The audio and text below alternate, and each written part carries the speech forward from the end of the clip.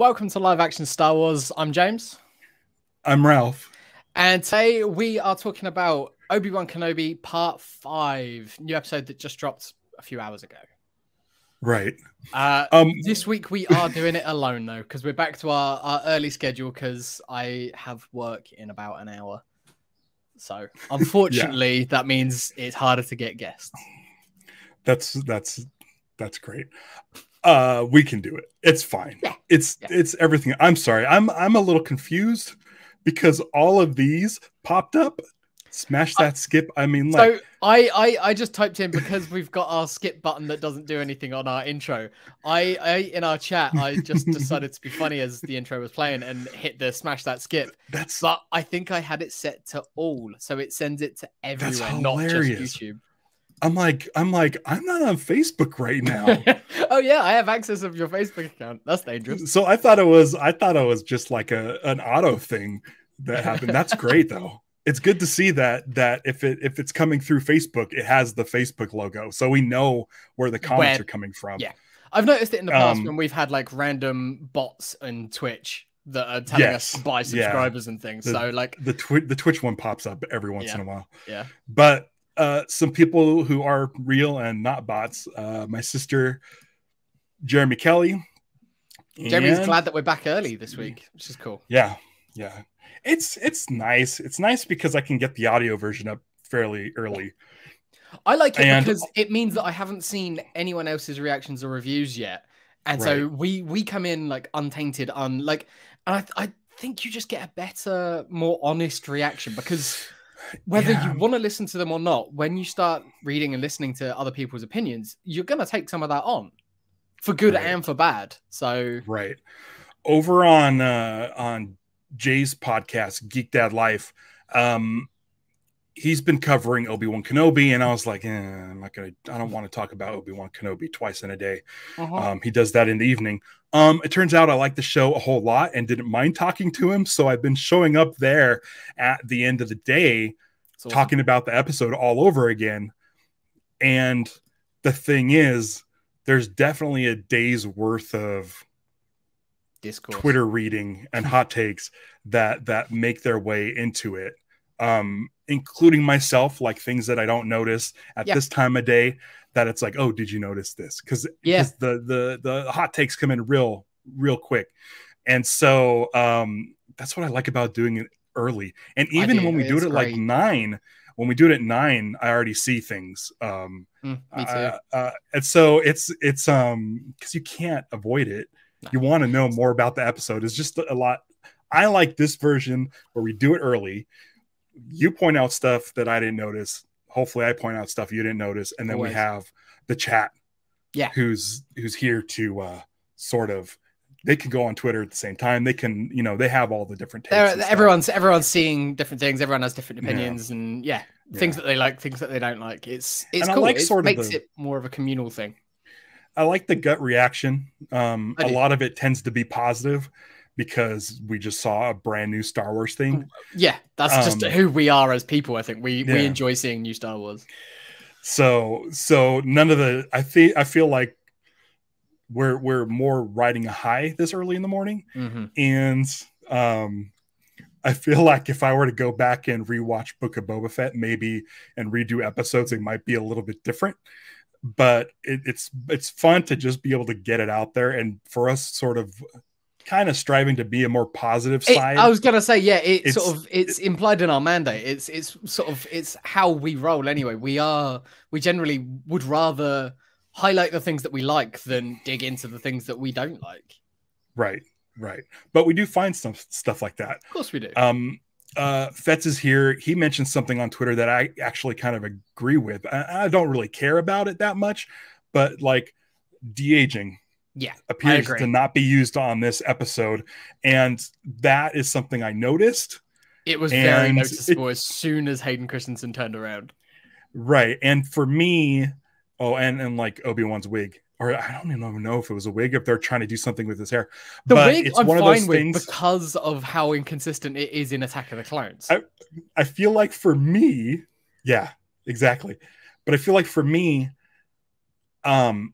it's much easier for me to get over oh, they didn't de-age him, than it is to analyze his de-aging through the whole scene. I understand what happened. I'm not gonna let it, I'm just gonna enjoy the scene, because I remember watching Mandalorian season 2 finale with Luke and just like staring at him. It's the how'd he do that kind of situation. Yeah. So you're sitting there just staring, you're looking for the seams. Like that's the kind of thing you look for, like when I was watching the de-aging of Michael Douglas in Ant-Man.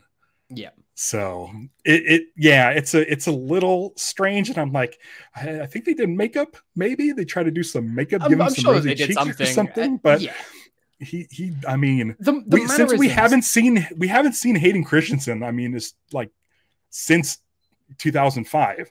Yeah. So it's a big leap. It's not like we've seen him for the last, gradually get older. It's a hard cut.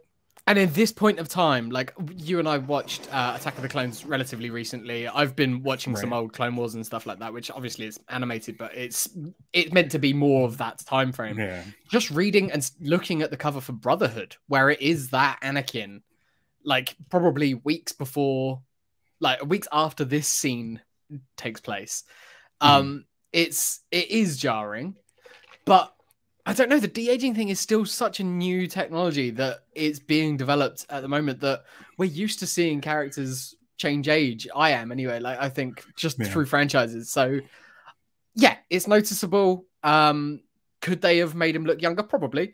But if they want to put the budget elsewhere into making that entire scene, whenever we cut back to it, look beautiful. I think that was the nicest looking stuff in this episode, possibly in this show so far.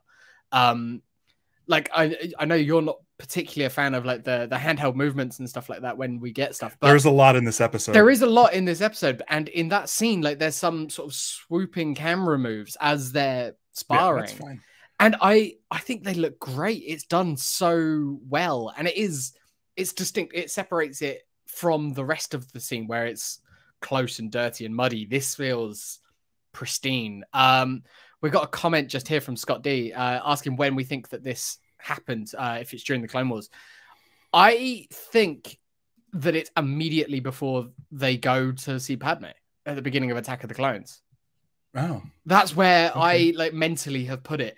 And I think it's one of those things that we know that Sam Jackson's mentioned wanting to come back as Mace Windu, yada yada, all of that. Like you and I think are in agreement that don't need it. Don't want to see it, don't need it. I think if they had immediate plans to do anything with that, it would have been the prime location to get at the end of all of those scenes, at the end of their sparring, to get like a holoprojection message from Sam Jackson going, we need you to report to 500 Republica to go see Senator Amidala or whatever. Like, we have an assignment for you. Just a little message. But like, we don't need that. But that would have placed it in a distinct time as well. Whereas now they can leave it open. It can be interpreted whenever. I do think it's pre-Attack of the Clones. I think it's not in the Clone Wars yet. Because as we know in Brotherhood, now he's knighted pretty much immediately after Geonosis. Yeah, and Adam Fraser says that he has both hands. Ah, yeah, good point. So that works. He also mentioned that Anakin's staring at Padme's apartment as well. So interesting. I didn't notice it in the background. I saw like the Senate dome off in the distance in one of the shots, but I didn't notice. Yeah, 500 Republica. Yeah. It's cool. It was just opening on Coruscant excited me. Like I was just like, oh, cool, we're going back. I wasn't sure when in time we were going back to at that point, but I was like, I just like seeing Coruscant, especially Coruscant during the day. It looks pretty. And what's great about it, it's Vader's flashback. Mm-hmm. I feel like both of them are. It's almost like a shared. Because Obi-Wan sort of launches into it a couple of times. They both, yeah. Obi-Wan does it later, which is this, key moment for both of them. Yeah, like it might be one of the first time they've actually gone at it together with lightsabers. Like, let's really train using live lightsabers. Yeah, not like training youngling sabers or something like that. Yeah. Could be. So it's definitely a big moment. I mean, he does mention that maybe he'll win this time. So it's like Obi-Wan always loses to Anakin, but Yeah, I mean, let's just carry on talking about this training, because like we cut back and forth to it throughout the episode, but it's all one scene. And the thing that stood out to me the most in it was when Anakin sort of has Obi-Wan beaten back and beaten down, and Obi-Wan sort of leaning on the floor and defending just with one arm out, and Anakin's just hammering down on him. It's an exact mirror of Return of the Jedi. Right. The exact framing of it and everything, the posing. And then he says, like, he doesn't just say you are beaten. He has more to say after that. But there's the Vader line of you are beaten. It's useless to resist, sort of thing, which is from Empire. But yeah, the framing of it was just, I was like, oh wow, okay, it's reversed in Return of the Jedi, but it's like poetry. But it's great. It's great because it shows later Luke has that same becoming Anakin. They're at a similar sort of point. I mean, there's a few moments in this where Anakin looks rageful, like during this sparring, where it's like, okay, sure, you're trying to win. That's the point of any sparring session. But yeah, I mean, Obi-Wan's calling him out on it. It's like your desire for victory it's a detriment. His need for it. Yeah. Anakin's lightsaber, I feel, is inconsistent with the one we see in Attack of the Clones. It has a black band. Yeah, I did notice the black band. I don't think it looks like that, and I'm trying to remember. I'm usually pretty good with these things because when I think of Anakin's Episode 2 saber, I think of the plastic one that came on whatever their version of Force Friday was. And I remember looking at it and it having the shape of Vader's saber, but without the black bits. It was all like silver. It may have still had the black handle. It's the one that he loses in the droid factory, Dooku. Right? Oh, to Dooku? Yeah. He loses one to Dooku. Yeah. That's just some random lightsaber that he's been given by Backstreet Boy or something. Yeah. That's right. So yeah, I can't remember. I really want to start tracking these lightsabers, especially the box of lightsabers. There's a lot of lightsabers in there. And I'm pretty good with like the main character lightsabers. Like I know what those look like. And these clearly aren't main character lightsabers, but I'm wondering if you can go in, if anyone's gone in, I'm sure they will by the end of the day. Yeah. I think I fired up YouTube and there's already a video that has that box of lightsabers as their thumbnail. So I'm sure that those videos are out there. You know what? I bet you today we'll get something from Alex over at Star Wars Explained about the box lightsabers. He would probably, I feel like he might know that stuff. Like that's the one I want to watch. I mean, if not, they've got their library of reference books just behind them. So I'm sure that Alex and Molly will be able to find some stuff in there. Right. I have been rereading some of the old Clone Wars comics, some of the old Legends stuff now, the Quinlan Vos, John Ostrander, Jan Decima stuff. I've been going back through all of those. I'm about halfway through, and I'm really enjoying it, but they definitely feel of their time. But because of that, I've seen a lot of Quinlan Voss's lightsaber hilt. I didn't freeze frame the show or anything, but I didn't notice that one. Yet we know that Quinn has been through Jabeam and all of that. We did get an establishing shot of Jabeam, which I liked because it is a bit more consistent. It looks muddy. There was no rain coming down, but I think we heard some thunder and lightning in the background, sort of thing. So it's it's a wet, muddy planet. It's a bit like Mimban. The sets still look Land of the Lost to me. It's very tough. Just generic cave set. And I feel like the way it was shot, that there's a lot of movement in the camera. The movement may have been put in after the fact to make it more dynamic. I don't know, but I'm fine with the sort of the paper bag cave look. I mean, the Yavin base is essentially the same thing, but just with a little bit more set decoration because it's a base. Yeah. Whereas this is just a refugee sort of transport hub. Right. And with Yavin, and then with Dakar, which is the one in the base in Oh, the one that's up in Salisbury that I used to drive past quite often. Yeah, the Dakar is in Force Awakens. Force Awakens. Or There's there's like vines and stuff coming through. Mm-hmm. Yeah. Oh like yeah, inside there. Yeah. This is just flat out rocks. There's I mean, it's Star Wars, so it should be fantastical, but I kind of forgive it a little bit, even though they kind of really jump out as bland, and it looks like we're done with it anyway, so it doesn't matter. But I forgive it because it does have the feel of a Flash Gordon. I feel like Geonosis was very similar, but because there were termites and they built it like there was a lot of CG running around it. But there's like an architecture to it. And I guess that just shows you like how these people are ill-equipped, and it's not really a place that was meant to be a base. It's literally a hiding place. Yeah, it's a hiding spot that is quick. Like I think the room that we saw at the beginning of last week's episode, with Ice Cube Jr. And like that with the back to tank, that had a little bit more going on because that felt like it was almost like his office and everything. Right. It could. I can chalk it up to like maybe the cinematography. Maybe they could add some smoke or do some harsh shadows and stuff. It doesn't matter. It's a Flash Gordon serial, and so I'll forgive it for that. Yeah. It's a TV show. Yeah.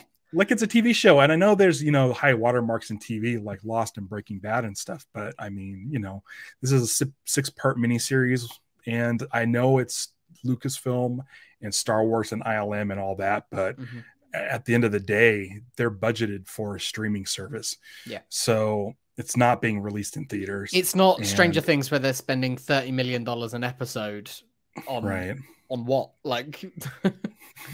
New bicycles. They're going on eBay and buying 80s shit. It's like that yeah, they have to because everyone's just like, sweet, we can make some money off of this. Those Duffer Brothers suckers. Yeah. Scott D says my only complaint about these episodes is the cinematography feels like TV, which it is, and that's one of the things I've said about since the beginning. But then you get scenes like the Star Destroyer bridge, and it just looks amazing. It looks on par. It maybe even look better than some of the Star Destroyer stuff I've seen on episode 9. Yeah. And I like episode 9. I'd need to go back and watch, but yeah, I mean, it looks on par with anything. Yeah. What's great about that is you can tell they're using the volume. Yeah. Because the light of hyperspace is bouncing off of Vader's helmet. It's bouncing off the windowsills. I'm like, oh, this is fucking awesome. We get new angles as well, which I like. We get like that high one. It's almost like a security camera where you'd imagine it, but like getting a high angle where you see both the control pits and things with Vader on the bridge. Yeah. Like I guess those where it's familiar locations, but a new twist on it. I love that stuff. I guess I don't really think it looks better. I think it looks more classic Star Wars because in episode 9, everything's so dark. Yeah. And in this, you can see everything. Assuming they built that bridge, it's an actual full set because it looks like they're also using Star Destroyer bridges in Andor. It makes sense. So it seems like a pretty universal Star Wars set that you'd at least have it flat packed that you can bust out whenever you need to. Yeah, they could split the budget between shows.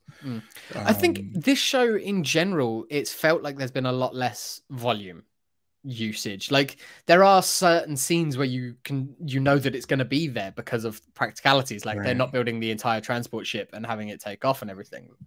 But there is a lot more enclosed spaces. There's a lot more sets for good or for ill. Like there's a lot more of that, it feels like to me. Yeah. And I think that might just come down to, hey Hayden, hey Ewan, like you had to work with a lot of green and blue screens before. How about we give you something to act against this time? They're probably so focused on their fights. I don't think they mind. So yeah, I guess that this is where we saw that behind the scenes of Hayden Christensen training with a lightsaber again. I assume it'll be for this scene. I don't think we're going to get any more. I like the placement of it because it's still the master and apprentice situation. They're not both Jedi Knights or Jedi Masters or whatever. So as much as it would have been very cool, and I think a lot of us would have liked to have seen them in their Clone Wars armor, and maybe a scene during the Clone Wars. This scene, for the story that they've been telling and the placement of it, makes a lot more sense. It's more intimate. You don't need to have a random Ahsoka running around in the background of a shot. You don't need to see Cody or Rex or anything like that. It would all be cool, but it's not the story that they're telling here. The story that they're telling is Anakin and Obi-Wan. It's Vader and Obi-Wan. So that keeping it tight just on those two in the Jedi Temple, with them like sparring as like, not quite as brothers at that point in time, I think it's important. And that's what I like about this show too. It's about these two characters, and it's not about what's cool. It's not about the cameos. Again, we've only had like one cameo, and that's by Tamara Morrison, but it fit the story so well. And it was so brief as well. Yeah. So like having Organa isn't really a cameo. He's more of a character. It's a small role. Same as Owen though. He serves this story. Yeah. It's not, you know, blank showing up like I don't know, Chrysanthemum or something. Which was like a minor cameo. Yeah. It's when it's the Filoni of it all. The bringing in. I don't think there's playing with the toys. Been any Filoni characters in here. Not, but I mean, yeah, because the clones were already around. So like, no, Lucas not really. Came up with those dudes. Yeah. So he cast Tamora. Like, yeah. So I like that. It's really focused on this. And I still am very much enjoying it. Actually, I really enjoyed this episode. I did. I watched it once through fully, and then I skimmed through it like just now, just to get through and to make my notes and stuff that I've got here. Little peek behind the curtain because I'm up earlier because of the time difference. I get to watch it before Ralph, so I'll watch it through once, and I'll make notes that we have as our searchable terms. And so I occasionally will miss spellings and things like that. And so when I go back and before I send them over, I'll do a quick Google Haja. I wanted to make sure that I had Haja's name spelt right. So I did that. And then it's then that I start seeing all the lists of the reactions and things like that for the episode. That's the only time that I see anything before we record this podcast. All right. But yeah, and then I'll go back through it and I make my notes. But yeah, this one I was just sort of enjoying the ride of it more than making a ton of them. Like there was one sort of moment that I felt like the pacing was a little bit strange, and that's when sort of Obi-Wan is talking to Reva at the door. Great, loved all of that. And then he goes, I love that scene. I'm not a dude who cries at Star Wars, and we've kind of nailed it from day one, like what our motivations were, and all that stuff. But when the scene came down to it, it was like her acting was great. Ewan's reactions were great. And the flashbacks really, all of that stuff. It's yet another thing that he didn't realize that's gonna weigh him down even more. Yeah. And then it's and then he goes back in. She sticks her lightsaber through the door. The fight starts, and then they sort of retreat back, and then he goes to sort of give himself up to buy them time to escape, but then immediately escapes that capture, and it's like that. He wasn't going to do that. He was just going, I can get through to her. I can talk her into this. And it's that faith in it's what we think he's gonna do with Vader as well, like the Obi-Wan once thought as you did. But he thinks that about Reva as well. Like he thinks he can bring her to his side to at this point take on Vader. And he does. He gets through to her, and she starts questioning it. It's like, he'll see me coming, and he'll be focused on me, which when she sort of basically sends him away, I think she's almost signing her own death warrant at that point, because if it had been Obi-Wan and Reva both there, I think the Vader would have been focused solely on Obi-Wan, and he might have. I was surprised Obi-Wan didn't stay. Yeah. It was interesting, the fact that he then sort of bailed and then went straight back. But I don't know, the drive to protect. Maybe he thought he hadn't got through to her. It's interesting, but the sort of the back and forth of it felt weird to me, and it was almost like when he left, Leia was up in the vent, and it was like, oh, okay, that's going to be where their story parts, and she'll get taken back to Alderaan by Haja or someone, but we'll see. Yeah, we'll see. I was assuming that Obi-Wan was going to stay behind in that first transport and come out to help Reva. But there's a line in there. Again, I've only seen it once, and it's been about an hour and a half. The line where she assumes that Obi-Wan wants the same thing she does, which is revenge. Yeah. And he doesn't really answer her. Is that right? I can't remember. So is this where the Obi-Wan once thought as you do like thing of it all?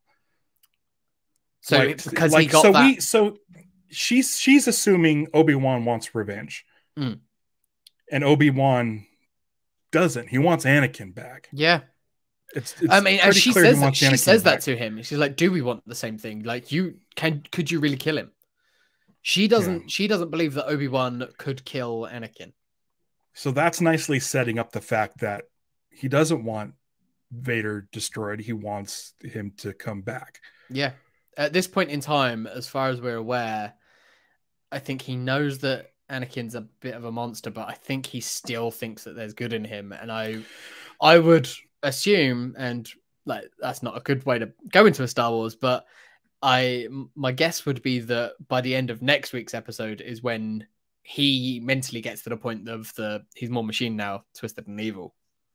It's funny that we a couple things. So first of all, I think it's funny that everybody last week was up in arms that we didn't get a Clone Wars era flashback, and then we got it this week. So just patience.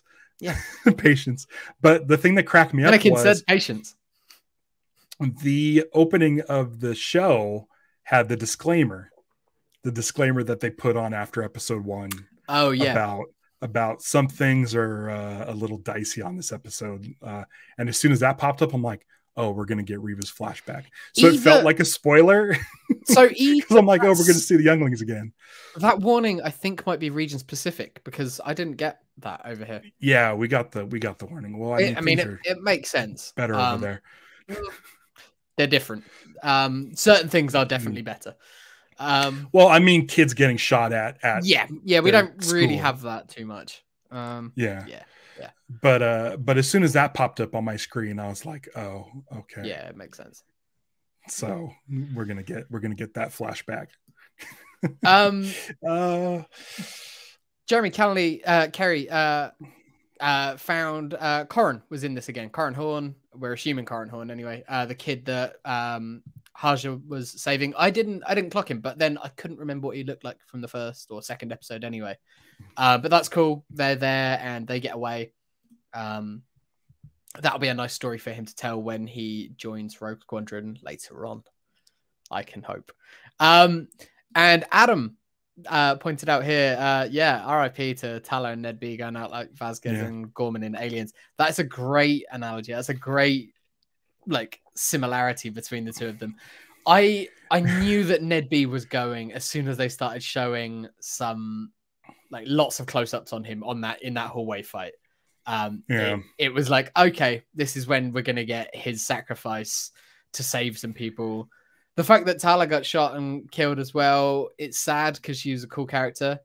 She went out like a champ. She had the thermal detonator, which is if you're gonna go, that's a pretty good way to go. But is it the first time we've seen one actually detonated? The close up of it, yeah. I thought the same thing. I was like, that's a cool little moment. We sort of see the way that it explodes. So yeah, that was fun. I did enjoy that. But yeah, it sort of makes sense. It's all these people that are sacrificing themselves for Obi-Wan, and he's carrying the weight of all of this. And I think also Princess Leia. It seems like everybody is like, get her to the ship. Absolutely. Yeah. I mean, even when what's his name? Roken. When Roken first gets off the ship, he's like, "We got her." Like and everyone's happy about that. Like that was the mission. It's like before he left to go and help, it was like, okay, guys, like this is one of the transports that we're going to get you all away from, but that girl's really important. We got to go and help her. What do you think? And they were all on board with it. So yeah, I mean, she's a leader. She's already at this point. She's a leader when she steps up and says, like, get me a ladder. I can sort this out. I don't know why it would have taken him 4 or 5 hours, because and it just felt like finding the right plug. Right. That took a little bit. I'm like, why are we still doing this? Oh yeah, they need to get the door open. Obi-Wan says that he trusts her. Yeah. Which is a Bail Organa line in Rogue One. Yeah. Like all of the sort of callbacks can be taken very cheesily, but what's great is they're not doing the hello there's, and there hasn't been a single hello there, has there? No, there's been one line. There was one line in this episode that Obi-Wan said where I'm like, I think that's in Star Wars. Interesting. Okay. Yeah, Adam just points out that the get her a ladder is a lot like the get this man a shield, which is, it's a great get this girl a ladder. That classic Leia accessory that comes with all the toys. A ladder. Oh my god, the ladder.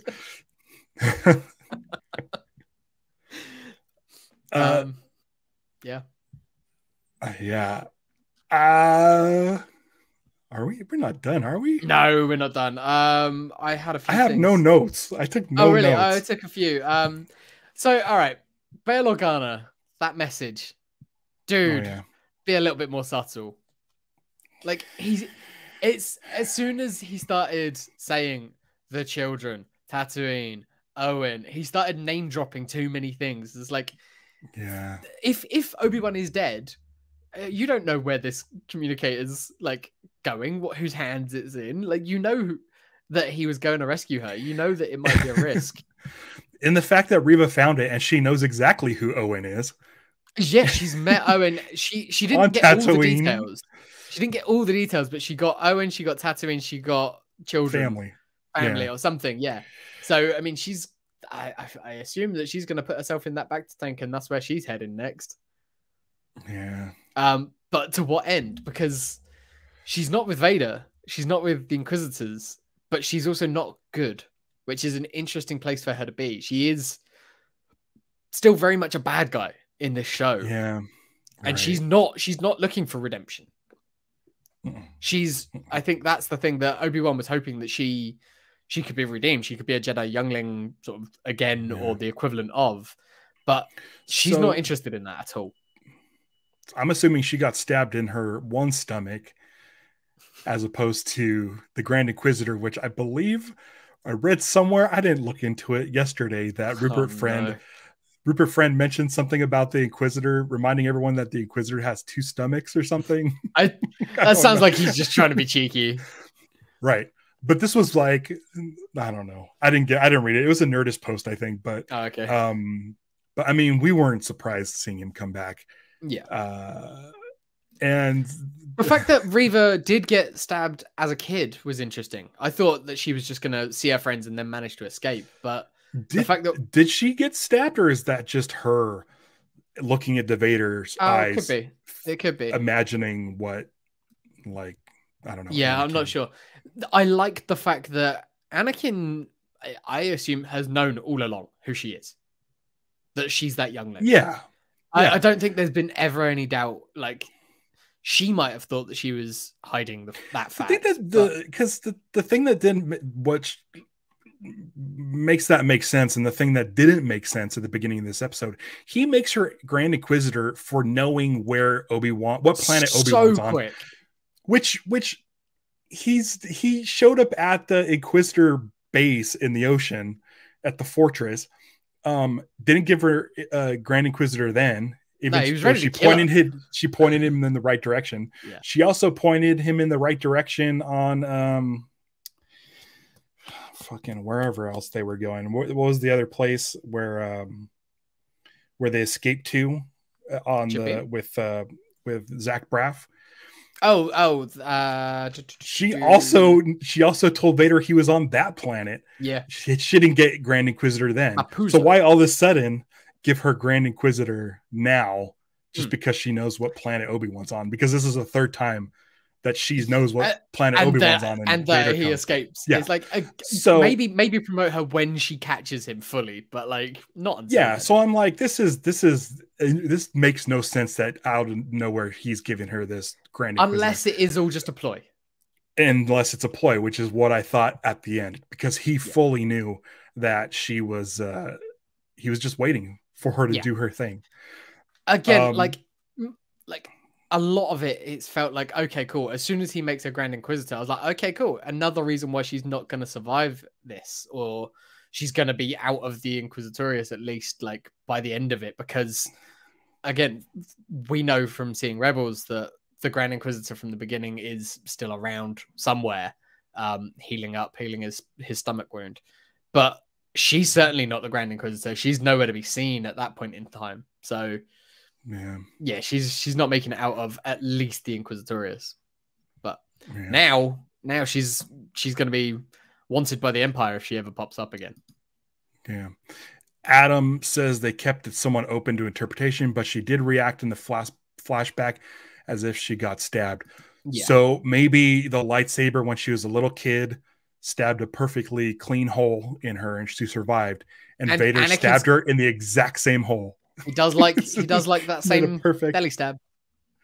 She grabs a lightsaber at the end when she's crawling towards the holo projector that was like intact. And hers got ripped in half. He broke hers in half. Yeah. So I don't know where that other one came from. That was one little inconsistency I noticed. And I was like, huh, what? Well, her saber is a full circle, and the one she picked up was a half a circle. Oh, was that only a half? Okay. Yeah. So I think the one she was using had like just a quarter of a circle, and Vader had the half one. And Vader must have just dumped it with her. Yeah, I don't think he cares. He's not sentimental about those things. They are. He's not. Her fight with Vader was great. I really enjoyed it. And as Stevie points out there, that he didn't even bother drawing his lightsaber. He didn't need to. She's so beneath him. But that's sort of like mirror. Had to have been choreographed. Looked great. It did. Like and it was him just twisting her arm and moving it around and just it was so good. The slowing down of the blades rotating as well was super cool. Like it's really, really showing off his power. I mean, it starts earlier when he grabs the shuttle. Like this is full like power Vader. This is the first time we've seen that too. In live action, someone using the Force against comics, but not in live action that I can think of. Yeah, using the Force against the lightsaber. Rey does it in Rise of Skywalker. When she grabs it and she thinks that she's killed Chewie. When she's battling Kylo and they're both grabbing the transport, pulling it apart. Oh no, I just meant like one person using a saber and one person using the Force. Oh yeah. I mean, and we're seeing it at the same time, like with Obi-Wan doing the same thing, essentially, like being able to avoid Anakin and all of his aggressive attacks in the sparring session. He's disarmed, but then he's still managing to avoid and get away, and then because of that, using Anakin's rage against him to take his lightsaber. Yeah. Goes back to the whole this weapon is your life situation. It's Anakin was always losing his lightsabers, so maybe the one that he had in that training session he lost somewhere between there and a couple of days later. Apartment. Yeah, maybe just dropped it on the elevator. Yeah, it's interesting. I need to look at the lightsaber again. Because I love them, and I was like, "That's not right," but I'm not going to let it bother me. Yeah. It's really because the attention to detail on Luke's saber in episode or in part 1 of this show, I was like, "Oh, they're really paying attention to the props." In this one, I was like, something's not right with that saber, but I'm not too concerned. I guarantee you, there's some sort of reasoning behind why they use that one with the black band and the black tip, but I think it's just where it is just a little bit closer to Vader's, I guess, design wise. Yeah, and it was weird seeing Obi-Wan holding it. Yeah, It just didn't look right. It didn't. It was weird. I loved seeing like the two lightsabers with Vader though against Reva when he splits hers in half. Yeah, like the akimbo lightsabers akimbo basically was almost it's almost like Inquisitor's double-bladed lightsabers are beneath him. Yeah, and it's like he's like, I'm not gonna. I don't need the tricks. I don't need the gimmick lightsabers. Just give me my blade if I really needed to. He never uses his, huh? No, not yet. He only uses the split one. That's funny. I think he's saving it. He's saving that one for Obi-Wan. We saw him use it against Obi-Wan before, but yeah, I think that's gonna be when he uses that blade. Yeah. I really enjoyed seeing. We're jumping around again, but that's how we do. I really enjoyed when they're coordinating the evacuation. When I keep on forgetting his name. Roken is saying like, "I'll help you, but we've got to get these people off." I thought that was cool because that's him sticking to his mission. He's on the humanitarian mission. Like he will help Leia, but he also wants to help all of these people. Which I think she would appreciate as well, especially grown up. She would be like, no, let's get everyone away. At that point, Obi-Wan has come around to a much different place than he was at the beginning of the series, where he was single focused. I think now he was stepping more into that General Kenobi role. And when he starts addressing everyone, it is more like the General Kenobi that we see during the Clone Wars, where he's a leader. And I know I almost half was waiting for him to find some stormtrooper armor to put on his shoulders and chest, the shoulder pads. So close. And when he picks up that robe, if they'd just been the shoulder pads underneath or something. Yeah.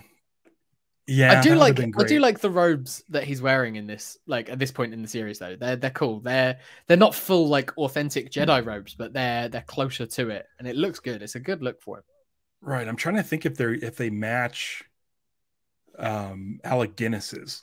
I don't, because it's a darker outside and a light inside, and I want to say in the prequels he had like a light tan. Yeah, he was light all over. It was so these are like a little bit darker.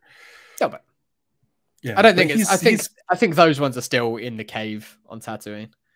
Yeah, he did some good force pushing. Yeah, so he's getting more in tune with the force. He's getting back into it. I don't think he'll reach the level of being able to like do a flying somersault out of a crash landing Jedi starfighter into a somersault and killing battle droids. Well, that's it. Like he's still very much, I mean, we see the difference when he's training with Anakin to where he's fighting in the tunnel. Like even there, like in the one episode, he's a lot slower. He's a lot more methodical. He's not the same Obi-Wan anymore, but he's better than he was at the start of the season. Oh yeah. Definitely. But I saw a lot of comments last week when he was in the hallway with the lightsaber with the stormtrooper in the foreground, and everyone was saying he's back, baby. That's Obi-Wan, and I'm like, he killed a hallway of stormtroopers. Yeah. He's definitely not doing the stuff he's not hanging from a droid, hundreds of miles above the surface. He's not just diving out of a window because he thought, there's something. Yeah, right. Yeah. There's a little bit of him there. But I don't, the point is, I think of the show is he can't get back to that. He's got to turn into Alec Guinness by the time the show is over. And I'm hoping they don't do a season 2 because I'd like them to just finish this off right here next week. But yeah, we're never going to get that Obi-Wan back unless we get some flashbacks. It will be interesting to see, but like, I don't think we need it. Like, I don't see after this flashback scene, I don't think we need another flashback. I think this one did it carried all the weight that a flashback scene would have needed to carry. Right. And I feel like in part 6, you're not going to need to all of a sudden have like Ahsoka in your flashback, or unless there's something in there that can serve this story. Yeah. I think we're good with the flashback we got. This was a good commercial for Brotherhood for sure. I mean, it's that book. I mean, it's Lucasfilm Publishing. It's all done with intent. Like, but it's yeah, that book and this show are really, really, really good complements to each other. I would recommend everyone go and check it out. And if you need to know more of my thoughts on it, go and check out the video on the YouTube page where I talked about it by myself for half an hour. Yeah. Great book, really great book. And yeah, do an audio book of that. It'd be worth doing. Like after next week. Yeah. The podcast that we both like, Friends of the Force, they just did their review episode of it as well, and they were a lot more in depth than I was, but it was a glowing review. Yeah, I don't listen to their non live action stuff because I don't know. I don't read the books, obviously. But I feel like after next week, I might get the audiobook of Brotherhood. I feel like that'll be manageable because I've seen the Clone Wars. I enjoyed them. I don't need to revisit them unless there's something that's really going to be coming up that I need to be reminded of. So a new sort of prequel era story. I mean, that's really the only place to get it. It really is. And it's done so well. It's really, really good. I would absolutely highly recommend checking it out. I don't think I've got anything else. Yeah. I mean, the thing is, like, I know he looked older, but it was still great seeing Hayden Christensen as Anakin. And the performance matched. He sounded like Anakin in episode 2. Like, his line deliveries were perfect. They were spot on. Like, the inflection that he put on everything was exactly that sort of.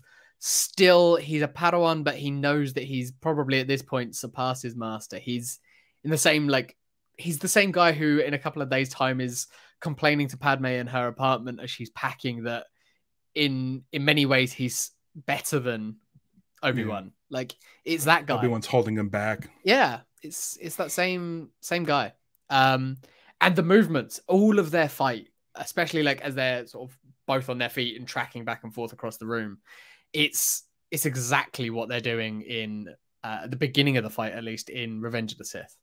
Like, so it is that they have trained together. They know each other's moves inside out. It's what we know of that fight and why that fight is so dynamic, because and Obi-Wan seems like genuinely surprised at some of the moves that are happening. That's it. And it's like, oh, this might be, it might be a little bit much.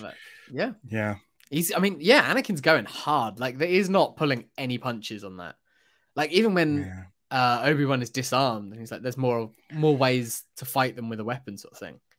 Anakin's still swinging at him, despite the fact that Obi-Wan's defenseless. Yeah. So setting up next week. Next week's the finale. And we have essentially what sounds like Reva versus Obi-Wan on Tatooine. Do you think we'll get another Vader fight? Yeah, I think because at the end of this, Roken says to Obi-Wan, like, the hyperdrive is out and they're behind us. Like, I think that there's an escape pod on that transport, and Obi-Wan essentially sacrifices himself again. He's like, right, okay, I gotta go because he wants me. You've got to get her away. I'm saving all of you people, but you have to promise me that you get her back to her father on Alderaan.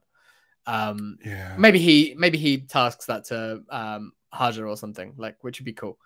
Because he does. I'm seem still like waiting for the other shoe to drop on Haja. It seems. I like him. I think I want him to be good.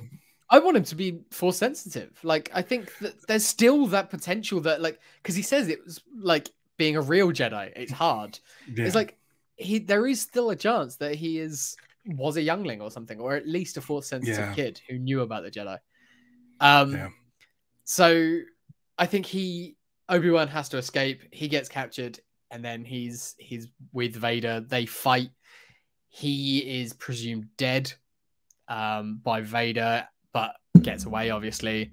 So that Vader thinks he's dead. He goes back to Tatooine, and that's where he'll confront Reva as she's approaching Ben and threatening Luke or something, maybe. But I don't know. I don't want Luke to see a lightsaber. Right. I really don't want Luke to see a lightsaber. Yeah, I don't think he will. I hope not. I hope not. Ben can. Owen can. Owen can. That'd be okay. Maybe she's threatening Owen and Baru or something. But yeah, I don't want Luke to see a lightsaber because he's so mystified. He's like, "What is it?" Like he doesn't even know what a lightsaber is. He shouldn't see Force use. He shouldn't see the lightsaber. That's what I. And what percentage do you think we'll see Qui-Gon? 95? 95 to 90, almost 100. If we don't see him, we're gonna get a Liam Neeson voice. Like I tweeted it out last night that I don't know. I just had a feeling that he was gonna come up in this episode, but he didn't. I'm fine with being wrong. I don't care about being wrong. I don't need to be right about everything. Right. But I'm still really do think that he's going to be in this show because of how much he was referenced. It was one of the first things Obi-Wan said, and then like halfway through he was mentioned again. So and like the three or four episodes in a row at the start, it was all Qui-Gon. Yeah. So if we don't, it feels strange to me. I'm not going to say that it feels bad, but it's unexpected. Like at the moment, I do expect to see, or at very least hear, Qui-Gon. Yeah, he'll be there.